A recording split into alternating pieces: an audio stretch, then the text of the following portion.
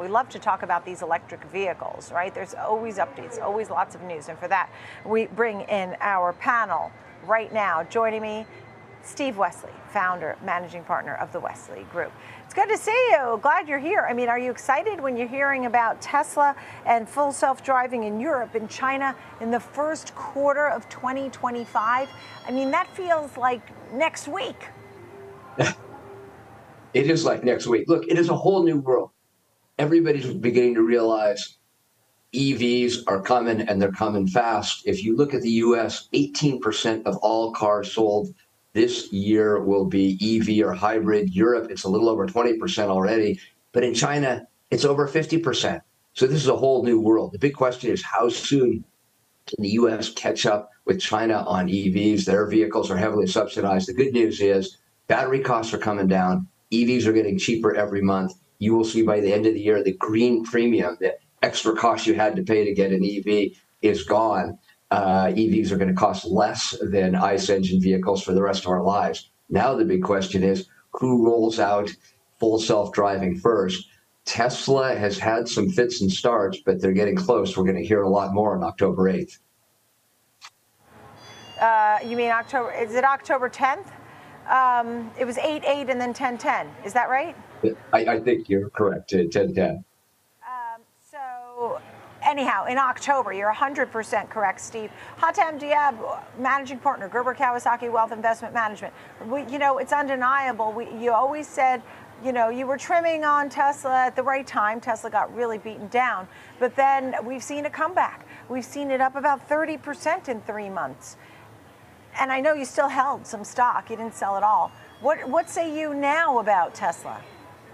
Well, I think, listen, the idea that I think what Steve has just said about EVs are 50% in China and only 10% in the US and Europe is really gives you how much potential Tesla can have by selling more EVs around the world. The problem is the valuations that we see in Tesla is valuations of a software company. And I think what Elon has done this year is like refocus on the Robotaxi, refocus on FSDs, because he wants us to think of Tesla as a software company.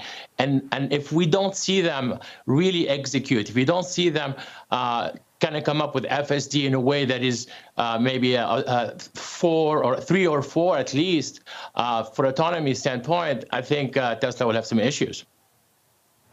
Yeah, Gordon Johnson, who has been a guest here and is a notorious bear on Tesla, he actually said there's a formula. When Tesla doesn't give great numbers, they come out with the full self-driving rhetoric, and they say if it's approved, and then it fails. It's sort of like this pump-up, overused tactic that is actually a meaningless announcement. Steve, what would you say to Gordon Johnson and the bears out there? Look, Gordon's a little bearish out there, but the facts are the facts. Tesla's been consistently late in bringing full self-driving to market, and that is a problem. The flip side is they just have a different strategy from Waymo.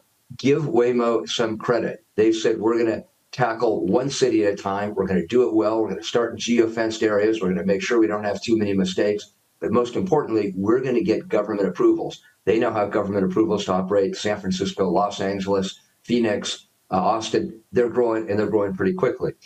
Elon, never one to shy away from a risk, has said, look, we have more experience than anybody. Everybody who drives a Tesla with self-driving features, including me and the sensors, they're capturing more data than anyone. And we're going to flip the switch nationally and perhaps globally all at once. I'm not sure that's the best strategy. They aren't close to getting government approvals anywhere. And right now it looks a little scary because Waymo has government approvals, Tesla doesn't. The question is, how close are they to having not 99 or 99.9% safety, but the 99.999? It doesn't feel like it's going to be here this year or in the first half of next year. It feels like they're falling behind. That puts real pressure on them because Tesla is between 2 waves of vehicles. They need to get new cars in the market, and they're late on that, or they need to get closer to flipping the switch. We're going to find out a lot on October 10th, but Tesla could be looking at 2 more pretty slow quarters in my book. We're going to see if Elon can pull a rabbit out of the hat in a few weeks. Look, and I know you have BYD as a real grower and a potential dominant player in the EV space. NIO also, by the way, had a beat on earnings per share deliveries. The loss narrowed, the revenue rose. That's been a winner. That's up about 10% today. And Hatem, I'll give you the open floor to talk about any one of these companies that you want to mention. I will say also, what if Trump wins and then Elon Musk is on his team sort of going after the federal agencies for too much regulation? Do you sell Tesla then because maybe Elon's distracted? You get the last few seconds, and please be quick. Hatem. Yeah, I'll add to that pending government approval point is really a big one because Elon is not very liked in Europe, and with FSD, I don't know how far along they are, but also more importantly, we have that election here in the U.S., and if the IRA is gone, which is really helping all EVs with the Trump victory, that may be very, very problematic for the whole supply chain for the EV sector. So those are things that are very important, and Elon has been supporting of Trump all along. So I think as investors and shareholders, everyone doesn't understand what is the strategy there. What's your favorite EV maker these days, Hatem? You get 1 second. I like Rivian. I know it's a speculative play because the company is not really making any money and they're only selling 50,000 cars, but I know I like the product. Hatem Diab, Steve Wesley, a great conversation. Oh, and your BYD. I said that one. I knew it. Good to see you both. Thank you for being with us here on Trading 360.